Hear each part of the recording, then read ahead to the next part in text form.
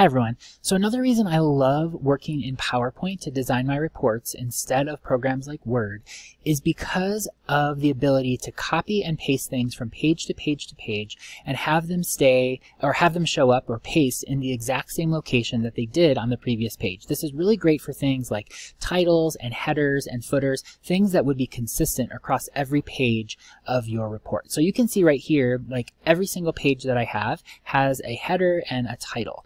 So I'm going to actually insert a new slide here that's just blank. So I'm going to go up to the Insert tab and click on New Slide and just insert a blank page. So you can see that I have a blank page here. I'm going to go ahead and insert another one so that I have two blank pages. And just say that this was the only page right here of my report that I had finished. I want to make sure that the header stays consistent across all of the pages. So one way I could do that is by clicking the box. Remember, this is just a box, a rectangle shape that I put on the page to be sort of this header, and then there's a text box over it like this. So what I'm going to do is select both of these things. Select this rectangle header, select the text box, and then I'm going to right click and click on Copy. And then I'm going to go to my new page, and I'm going to right click and go to Paste. And you can see it ends up in the exact same spot. Now this copy and paste, it has stayed on my clipboard, so I can go to the next page and I can click on Paste and it'll paste the exact same way. So you can have the consistent header look and feel across all the pages, and you can do this for as many pages as you want to, and this is something you could not do in Microsoft Word. If you had custom headers like this, if you paste them onto the next page, they'll go someplace completely different on the page and not be in a consistent place on the page.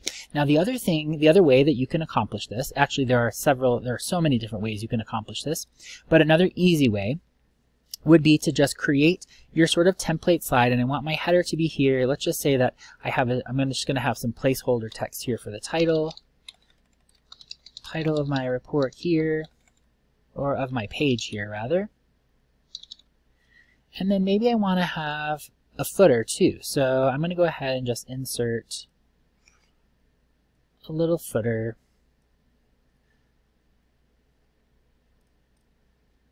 And so this is kind of what I want my general report layout to be for each of my pages in my report. So all I have to do is duplicate this page over and over and over again, however many times I want for the number of pages that I want. So I'm just going to go ahead, I could click copy here, and then I could click paste, and it'll paste the entire slide. Or the other thing you can do is click on the slide, or click on the page, and just hit on your keyboard Control D, and that stands for duplicate. And it's just an easy way to duplicate an object, a text box, a page, or a slide as you wish. So I'm going to go ahead and click Control D, and there you go. You see my extra page right there. So this is a pretty cool thing to do in PowerPoint when you have graphic design elements or titles or headers, things like that that need to be copied from page to page to page and need to have a consistent look and feel throughout your entire report.